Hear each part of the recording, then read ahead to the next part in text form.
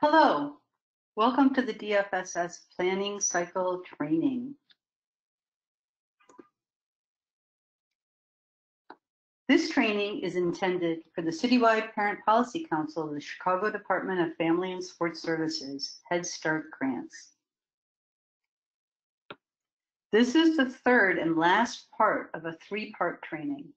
You can watch all the trainings or just the trainings you are interested in. The planning cycle training is three parts. One, overview of the planning cycle and community needs assessment. Two, the self-assessment. And three, monitoring and program goals. This training is the monitoring and program goals. In this training, we want to share how the self-assessment fits into the monitoring cycle and how the monitoring cycle in turn fits into planning. Program monitoring is ongoing, but there are three key events during the year: a winter agency staffing, a spring agency staffing, and the agency roundtable in the late spring or early summer. Staffings happen internally at DFSS when the program monitors formally review agency data and monitoring reports to get a reading on performance and determine if there are any issues or concerns that need to be addressed immediately with training and technical assistance. So you can see ongoing monitoring is happening. Then there's a winter staffing when the team of monitors for a particular agency debriefs about that agency, followed by more ongoing monitoring and additional resources for any agencies that might need them. A spring staffing in which the team comes together again internally at DFSS to discuss that agency's performance. And then the roundtable when the agency comes in. The annual roundtable occurs in the late spring or early summer. There are 2 weeks prior to the roundtable, the agency is given a notice. It's typically a half-day session. It's the conclusion to the program year monitoring, so it's the end of the cycle. Typically, it's scheduled in late spring, early summer. It's going to occur this year, I believe, starting June 15th.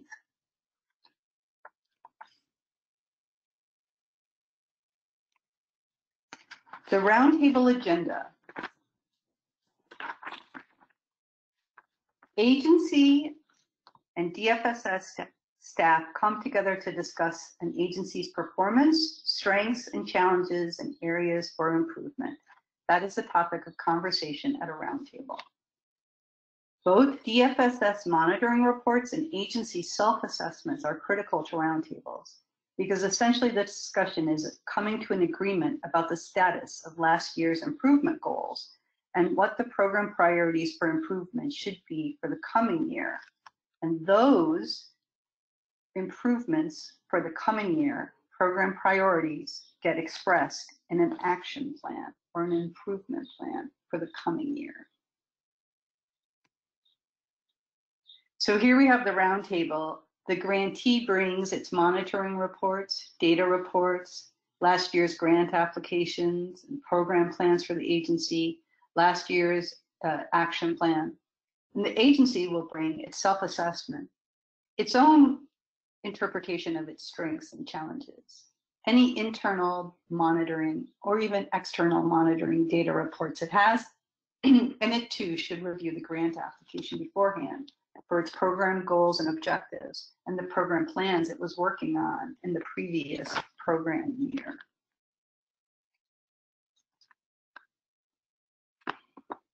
So out of the action plan, or out of the roundtable, excuse me, comes the action plan. The action plan is 3 to 5 agreed upon priority areas, which are written into the plan.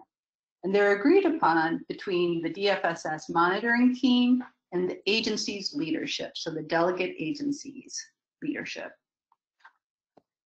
The action plan describes the supports that are needed to implement it, the resources that are available to implement it and achieve it. And a draft copy is submitted to the team supervisor, that is the monitoring supervisor, about a week after the roundtable session. This is what the action plan typically looks like, although right now we're revising it in order to make it a drop-down type of form. You can see that there's a priority area. We quote relative Head Start performance standards. We provide a rationale for it. There's a goal, there's an outcome. And then we have the objectives, tasks, and activities that need to be performed, expected challenges, and anticipated date for completion. So this form is something that after the roundtable, the agency goes back, discusses with its stakeholders, completes a draft, and resubmits to DFSS's monitoring team.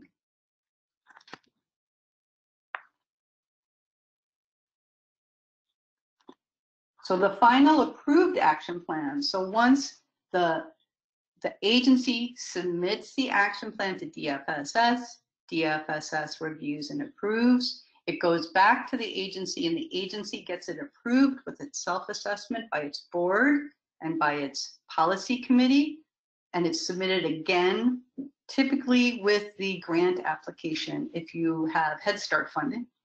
Otherwise, it's submitted separately if you have only PFA, PI funding. That due date is typically determined either by the grants team for Head Start or by the monitoring team for PFA, PI.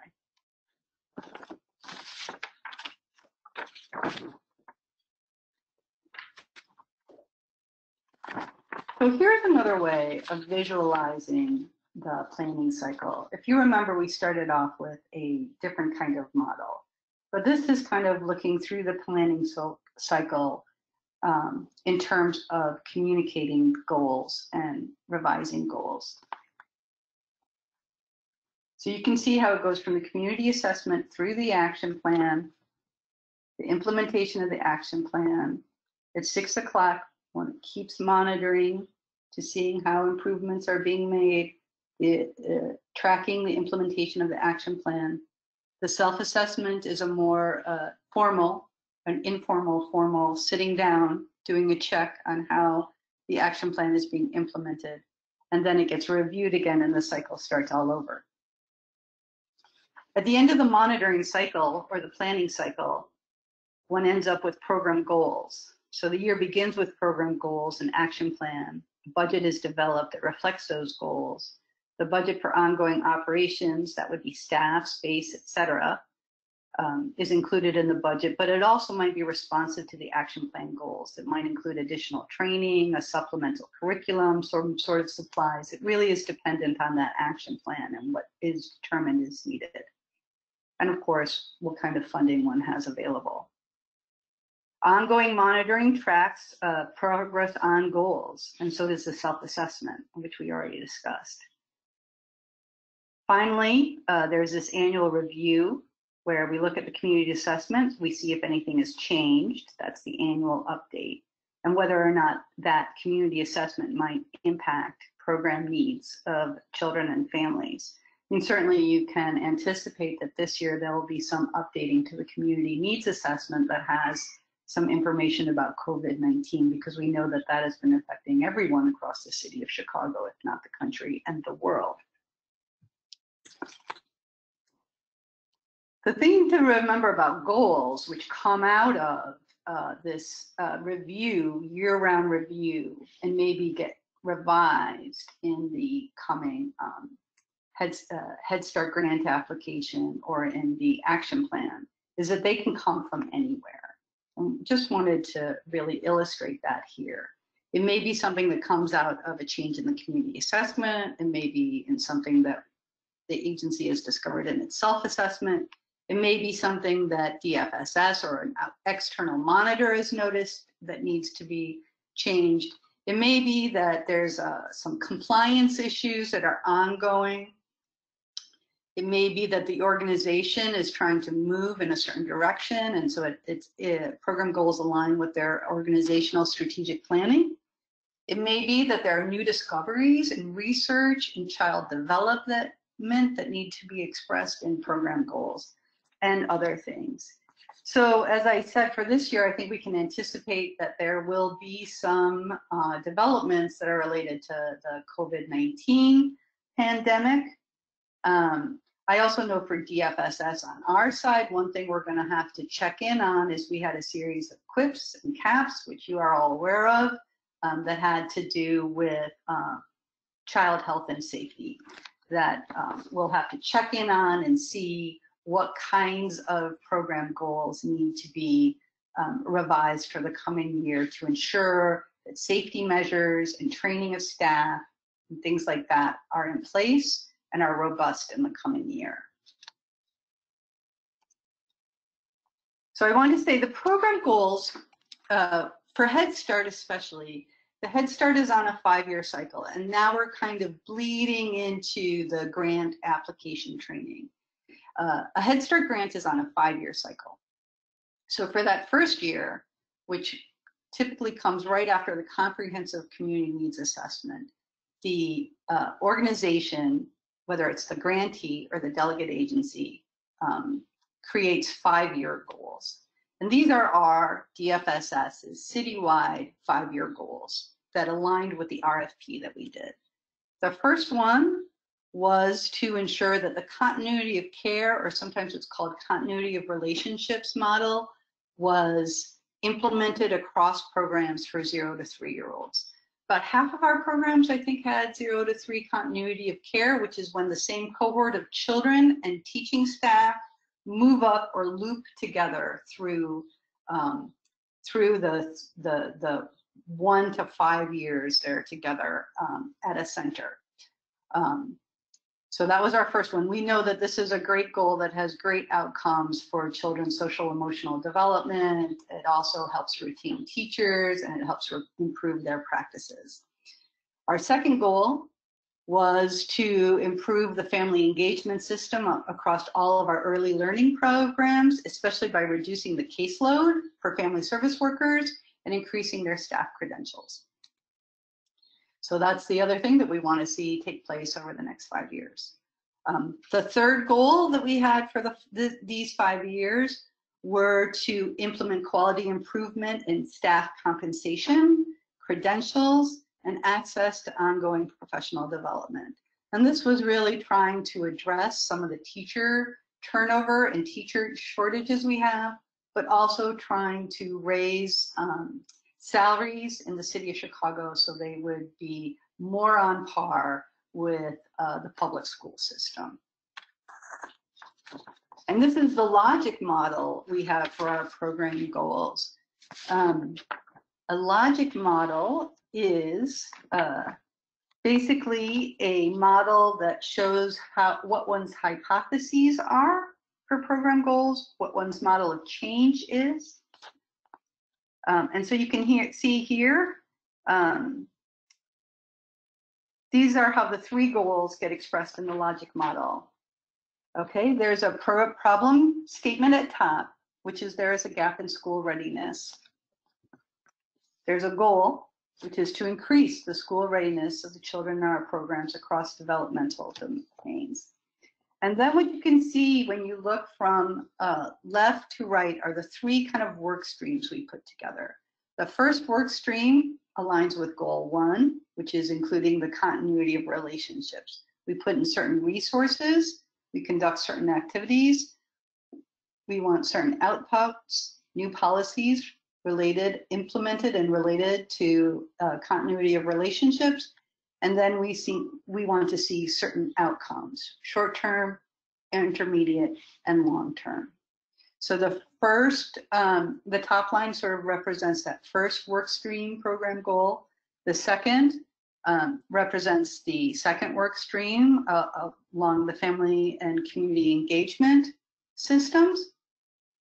The third one, oh, they're flipped, I'm sorry. The second one on this model is about improving teacher credentials and staff compensation. And the third one is the family engagement. And so the rationale for why we think that these policy changes are going to lead to positive outcomes and better school readiness, those rationales are there at the bottom. So as I said earlier, the program goals get expressed in the grant application. The goals, outputs, outcomes are communicated to the funder via the grant application. And then the funder will come back and monitor us, DFSS, citywide on it. And just as how we, in that monitoring cycle, DFSS monitors the agencies against their own action plans and their quality improvement plans and the like. So when the grant application goes out, it has both the program goals. It includes annual progress on long and short-term goals and course corrections. So we have a separate training model you can view about the annual Head Start grant application that is available on YouTube as well. And we recommend that for more information about the grant application, that you turn to that training module. So my name is Beth Stover. Here's how you can contact me if you have questions about this training. And these are the team members that I have with me: Tasha Smith, who helps with the self-assessment, and as you know, the CPPC, and Madeline Shea, who's our grants specialist, who helps work on the Head Start grant. So please reach out if you have questions, and we will be more than happy to answer them. Thank you, and have a great day.